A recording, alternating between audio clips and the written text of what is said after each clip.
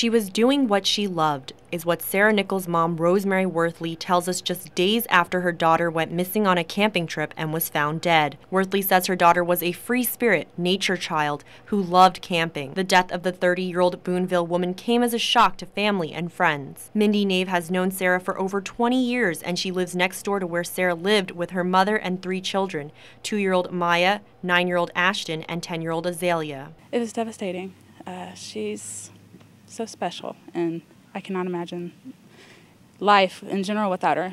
But just not seeing her come out that door, will be very, very hard. But we're going to get through it. One of Sarah's high school friends, Tegan Wilkins, occasionally babysat Sarah's kids. She says it was very tragic. She was a passionate, loving, caring friend and mother, and she will be missed. According to Worthley, Sarah went with her friend Erin Dow camping in that area by the Montauk Creek Thursday night. They were accompanied by another couple who later decided to go home because of the threat of flash flooding. Dow reportedly helped them find their way back to the main road and drove to get gas, but when he returned, Sarah was gone. The search for Sarah began Friday and continued through Saturday until law enforcement found her body in Montauk County down the stream from the campsite. On Saturday, Cooper County Sheriff Captain Josh Rice says he believes the body was washed away by flood waters. Worthley says to her knowledge the case is still under investigation. Officials at the Cooper County Sheriff Department say Sheriff Jerry Wolf is the only one who can comment but is currently unavailable.